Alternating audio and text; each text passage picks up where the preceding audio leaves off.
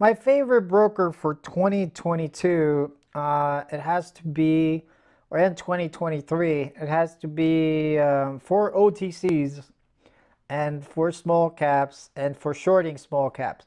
So there's a couple of brokers that I use that pretty much I have. So for OTCs, for buying OTCs, I would recommend E-Trade and TD Ameritrade. They're pretty good. Their execution on E-Trade is pretty good.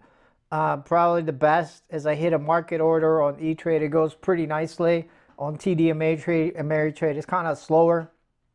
So I like E-Trade a lot for OTCs.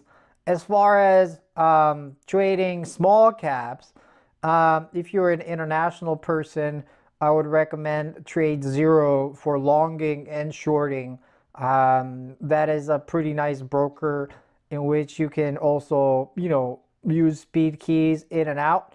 And I also recommend if you have a small amount of money, Trade Zero is pretty good. But if you have a more amount of money, I would recommend Interactive Brokers, pretty good. That you can pretty much combine with a Dash Trader that you can use the speed keys, or maybe Centerpoint that you can combine and pretty much use with Dash Trader. You can use there's on Trade Zero you can also use speed keys, but on Interactive Brokers and Centerpoint, you have to combine it with Dash. So E-Trade, TD Ameritrade for US clients, for OTCs. Then you have buying small caps, which I recommend Trade Zero for international for buying and shorting. It's really good.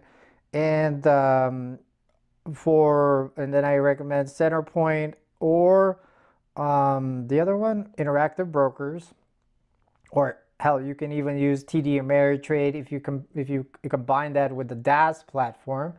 And for shorting, I have two brokers for shorting. I have Centerpoint Securities for shorting, and I have Trade Zero, and that is basically it. Those are my favorite brokers for 2022 and 2023. If I were gonna pick two brokers, it would probably be E-Trade and Trade Zero and Centerpoint. Those are my favorite brokers. And if I like to buy things with a Dash Trader platform, I would probably combine that with either Centerpoint, TD Ameritrade, or Interactive Brokers. I'm very fond of the Dash trading platform because I'm able to get in and out quickly, and I'm able to build a profit very quickly and take advantage of the liquidity and the sudden movements, 10 to 15 cents just off the bat.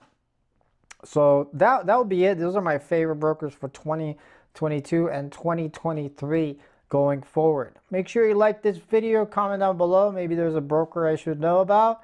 Other than that, see you guys in the next video. Peace out.